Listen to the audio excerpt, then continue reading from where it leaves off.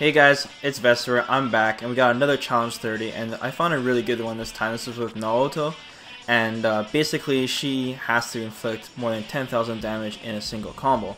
But the cool part is that there's actually many ways to do this one, and the Arxis one was kind of like an elaborate combo with a bunch of different things, not really too many loops, but I found a really cool combo to do for this that a bunch of people have been using, and it involves a loop, and it's actually something that's used in really high-end play. It's practical, so it's pretty sweet to do.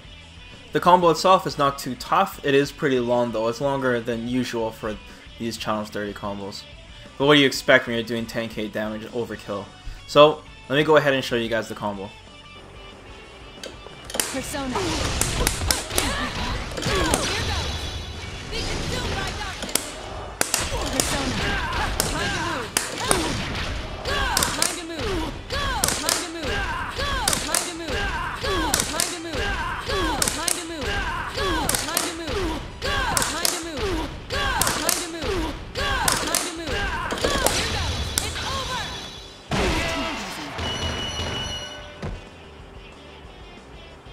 Now, I know what you guys are thinking, that was pretty messed up. So let me show you how you guys get this done. So first you begin the combo by walking forward and then do a crouching C. Now two things. The crouching C, you have to hold the button down, so it has to be fully charged so it does 3 hits. The second thing is you cannot be too close when you do it, otherwise you'll miss a hit because the persona will whiff the hit if he's too close. So you want to be about sweep distance.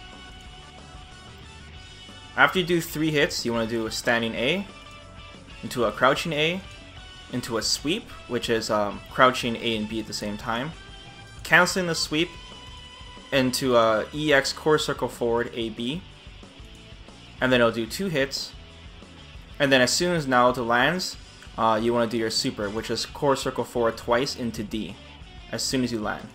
Pretty straightforward so far. Now this is what happens. The persona comes out and the opponent is stunned in the air momentarily, and you recover immediately, but the next move you want to do is you want to lay down a trap. But the thing is even though we recover immediately, the game will not let us put down a trap until about the supers at say 80% done. So what you can do here is that I just hold up right after I do the super, and you'll jump, and then what this does is as soon as you land, that's the exact timing you're able to put down a trap.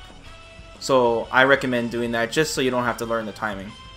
So I'd put down a trap right away, and that's a core circle back D. And then the opponent will start falling. Now like I said, you're recovered, you can do normal attacks no problem. So right when the opponent, right when the dummy is right in front of you, you want to start by doing standing B into a standing C, and then you cancel the standing C into a core circle forward A. Now, when you do a core circle forward A, you'll notice, or any core circle forward move, Naoto will pull out her gun. And what you need to do is you need to press D to cancel the ending of that animation so you can immediately recover. So as soon as Naoto starts like about to pull out her gun, you have to press D. Then the opponent will fly up in the air from the trap, and you're recovered, and you just wait for the opponent to land at the right height. This is the good height here. And then you go standing C, and then here begins the loop. So this loop, you have to do 10 reps of it, and it's core circle forward B, 2 hits, and then you land, and then once again you press D to cancel the gun when the gun is sticking out, and you want to get into this habit. So every time you do core circle forward B, the opponent's going to bounce off the floor, and then you land, press D, then core circle forward B, and then again you land and you press D. And like I said, you don't have to wait for her to fully like pull out the gun. You can cancel it as the animation is about to begin. So you want to do 10 reps of this, and basically you just want to do it as fast as you can. There's no real crazy timing with it or anything like that. You don't have to wait for the opponent to get lower or something like that. It's just you gotta get into the rhythm. I'm double tapping just so I can keep the rhythm up. You guys can do what's best for you. Now, it might be kind of annoying to remember 10 reps and just count that in your head, so all you have to do is just look at the combo counter and know that at 35 is when it ends. So once you see 33, you know, okay, this is the last rep. And then once 35 hits, you land and you do core circle forward back, or core circle back twice, sorry, into A.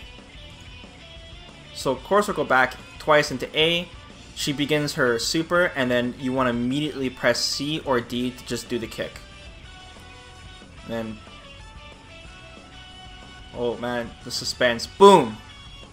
And then that's it. So there you guys go. That combo was a lot of fun to do. And of course, I'll put the notation for the combo below in the video description, as well as challenges 1 to 29 if you want to see Naoto's 1 to 29. There will also be a link in the video and in the video description. Hope you guys enjoyed watching the video, and I'll see you guys next time.